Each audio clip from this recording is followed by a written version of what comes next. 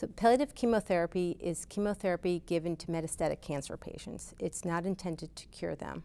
It is intended to prolong their life and ease their symptoms.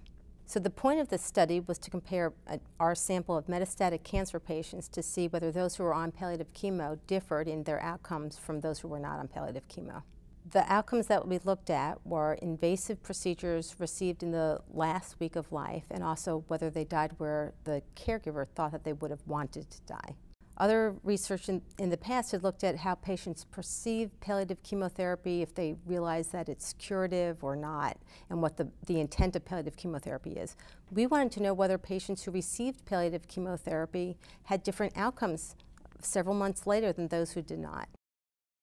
We found that approximately 56% of people were getting palliative chemotherapy about 4 months before they died. And for those patients who were getting chemotherapy, we found that patients were much more likely to undergo cardiopulmonary resuscitation or ventilation in the last week of their life. They were also more likely to die in an intensive care unit or die somewhere other than where they really wanted to die. The clinical implications are that oncologists and patients need to better understand that the patient is terminally ill. Patients need to acknowledge that the chemotherapy that they're receiving is not intended to cure them, but it's intended to palliate them. And that's the purpose of getting the chemotherapy at that time in their course of their illness. In the future, clinicians can benefit, oncologists can benefit from having data that shows, maybe getting palliative chemotherapy isn't doing what we're hoping it will do. Maybe it isn't prolonging their life. Maybe it isn't improving and reducing the symptom burden of patients who are dying. I think it matters to ask patients where they want to die. It's a difficult conversation to have, but one that's necessary because sometimes you don't know. Similarly, it's important to know whether patients would want to be put on a ventilator or want to undergo cardiopulmonary resuscitation if they were close to dying.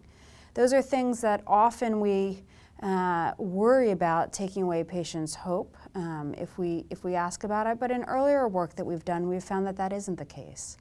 So what I've learned is important to ask patients what they want and family members. And then if they do want to avoid being resuscitated or put on a ventilator, to actually get orders in place, get a do not resuscitate order in place so that they aren't given more care than they want at the end of their life. What this taught me was not that palliative chemotherapy is futile. I don't believe that at all. Rather, it taught me that while I'm giving chemotherapy, I need to make sure that I understand what my patients want for their end-of-life care and make sure that we set up the things that are necessary so that they can get the care that they want. Patients need to realize that they might, no one has a crystal ball, but their life expectancy is less than 6 months. And that can be fairly accurately determined.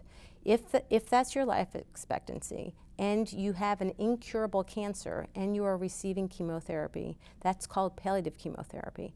It's intended to prolong your life and ease your symptom burden. It might not do either. It might, in fact, make things worse. So that's the discussion. If patients want that and feel like palliative chemotherapy gives them hope, or it just shouldn't be false hope that this is going to cure them.